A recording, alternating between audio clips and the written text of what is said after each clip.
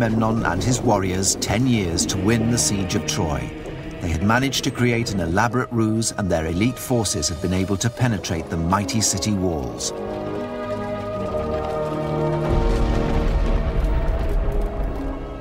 One cannot imagine what it must have been like for the soldiers led by Odysseus inside the Trojan horse.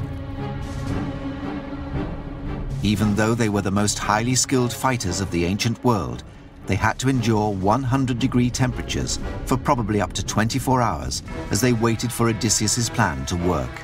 Meanwhile, King Agamemnon and the rest of his forces covertly returned to the shores of Troy under the cover of night, ready to sack the city once the gates of Troy had been opened by Odysseus's men.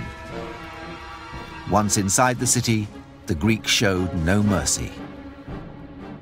The besiegers would have swept through the town, killing indiscriminately not only the warriors, but women, children, even animals. There were few Trojan survivors. King Agamemnon's vicious assault and burning of the citadel revealed the ruthlessness of warfare in antiquity. It was one of the bloodiest and most barbaric sackings of the ancient world.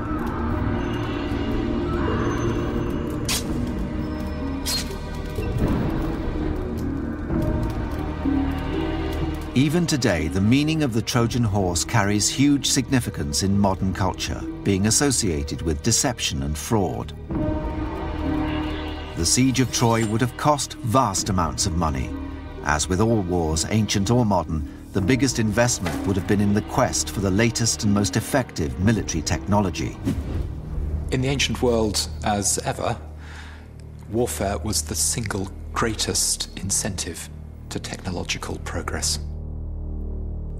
We may never know for certain whether the legend of the Trojan horse is myth or reality, but what we can glean from evidence excavated from the ancient world suggests that warfare in the late Bronze Age used sophisticated technology, much of which we no longer have the knowledge or skills to recreate.